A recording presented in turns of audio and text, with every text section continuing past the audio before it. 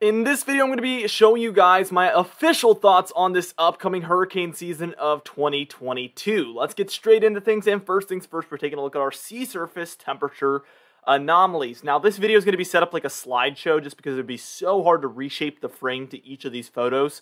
So I won't be able to draw on the screen, but I'm going to try to best describe where I'm talking about for you guys. Obviously, we're taking a look at the global sea surface temperature anomalies here. So this is the temperatures compared to normal around the globe. As we can see, if we look offshore of the western United States and western Canada, we have some colder water there. That's considered a negative PDO. That's what that's called. And this has pretty minimal impacts on the hurricane season, actually.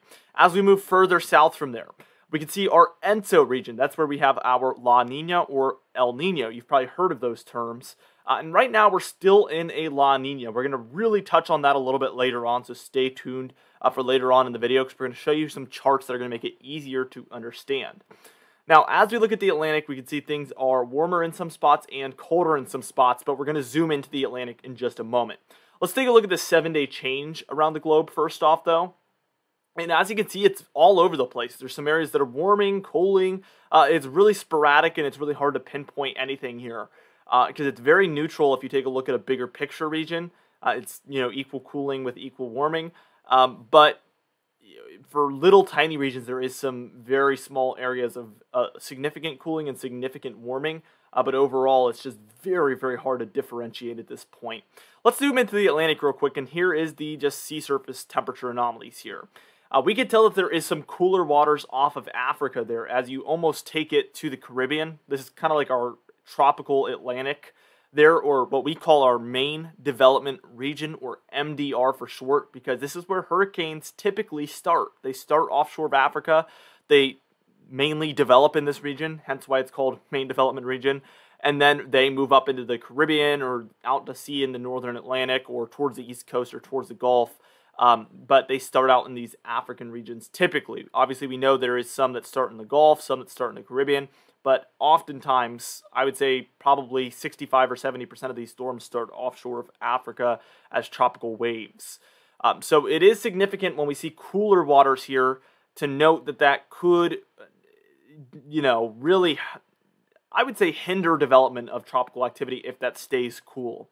It's hard to predict if this is going to stay this way, or if things are going to expand on what direction they've been heading, or if they're going to completely flip, because last year when I made this outlook, I really took into consideration the current conditions, and a lot of things changed, obviously. So it's hard for us to pinpoint what will stay the same and what will change, but definitely anything in this video should be taken with a grain of salt. It is a long-range outlook, and this is my first initial look at the hurricane season, and there will be more that are more updated and obviously more accurate as we draw closer to the hurricane season. So you're going to want to keep up with this series, but this is our very earliest thoughts.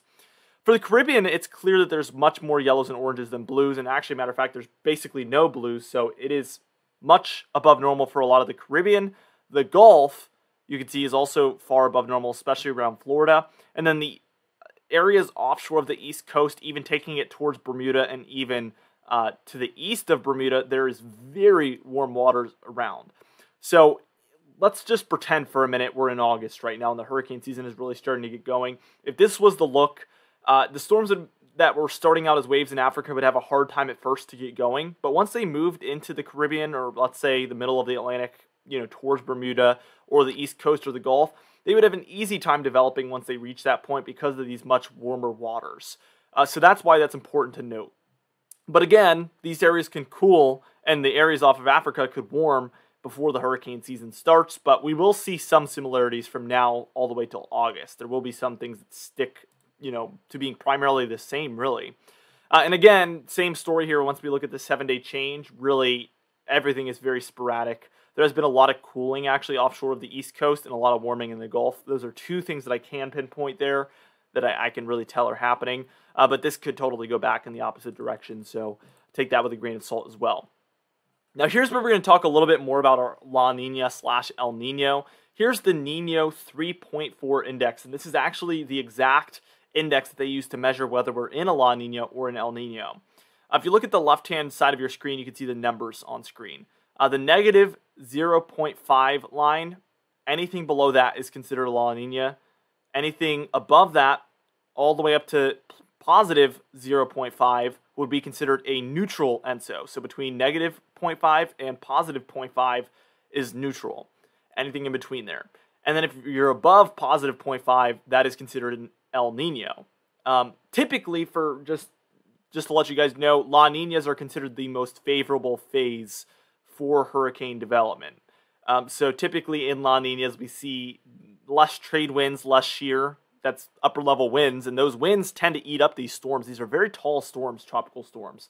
And when you have very strong winds at the top and not so strong at the lower levels, that tends to just want to take the top off of these storms, which very much so hinders the development. In La Nina, we have typically less of those upper level winds, those very strong upper level winds. And this can help development. That's why typically La Ninas tend to be bigger hurricane seasons, and El Ninos tend to be much less active hurricane seasons. So just for context there.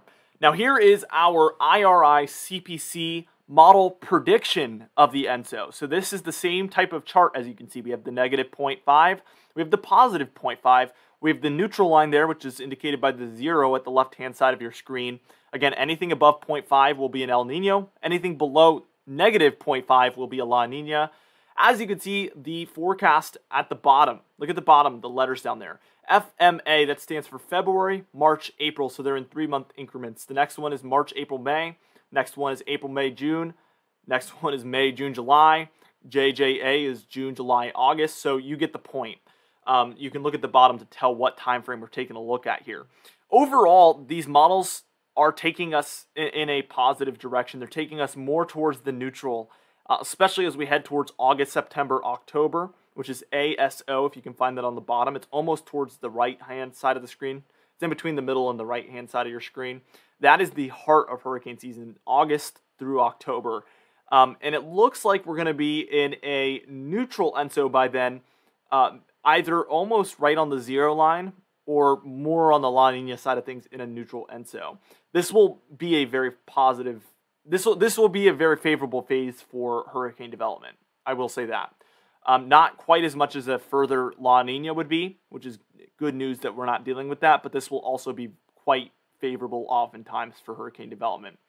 And things are generally trending more towards the neutral line than they are right now. And this is a different type of chart. On your left-hand side of your screen, you have probability percentage, so obviously 0 through 100%. But again, at the bottom, we have the 3-month increment acronyms there. And then the bars there are indicating the percent chance of all 3 phases, La Nina, neutral, or El Nino.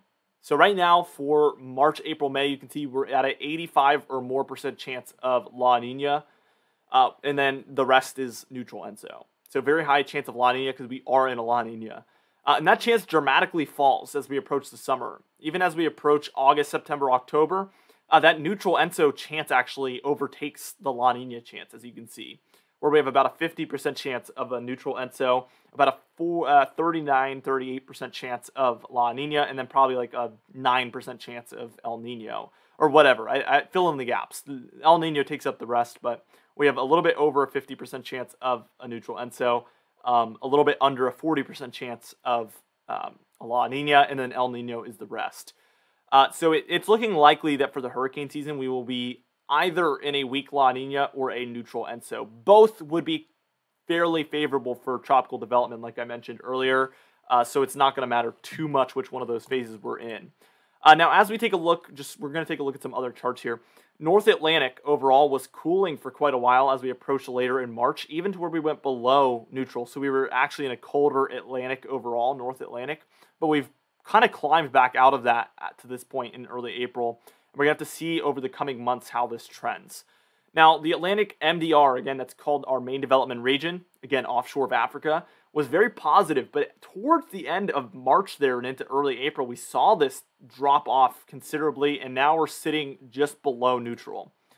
Now, for the Caribbean, we're actually in a very warm Caribbean here. We saw that on the actual temperature anomaly map. And sure enough, here on the chart, it's also showing that the Caribbean is going to be quite warm compared to normal as of now. Gulf of Mexico, it's the same exact story, very, very warm compared to normal. So all of these things are definitely worth noting. I hope this video helped you understand a little bit of what my thoughts are for the hurricane season. I'm expecting overall a slightly above average hurricane season as of right now. I feel like it's a very conservative outlook because there is a few things that definitely point towards a very active hurricane season. There's a few things that point towards a more normal hurricane season. I would say some of the temperature anomalies, like in the main development region, would hold my thoughts back a little bit on going too crazy with how active it's going to be. But if we see those things climb more towards favorable territory for tropical development as we approach the hurricane season, I'll feel a lot more confident in a much more above average hurricane season, if that makes sense. So there is some things we need to wait on. So I highly recommend you subscribe and stay up to date with these outlooks as I make them. I'll probably try to make one about once a month up until about August and maybe even into the hurricane season. We'll continue to update you guys. So be sure to stay up to date with those as we're going to be just dropping more information on it over the coming months. For today's confidence tab, for obvious reasons because of the long range nature of this video, we're at a 3 out of 6 overall, which is about moderate to low confidence. Moderate low is what I would say. For today's patron highlight of the day, I want to thank you all for supporting the channel, but especially our platinum patrons, Bill Crates, James Wade, Dovin Nagel, Larry the Pan, Mandy Birchfield, Patrick Strickland, Dave Scott, and Donna Carnes as well. I want also to thank our diamond patrons, Bill Roberts, Marcus Connolly, Noah Hollywood, Alessa Catbite, Charles Stinnett, Bill Dallas, Gary's, and John Khaleesi also. I would also to thank our channel members, Catbite, Stephen Fan, and Jeremy Cox as well. Anyway, guys, thank you so much for watching this video. Be sure to smash that like button, leave a comment down below, and subscribe for more weather-related content. I'll see you guys in the next video.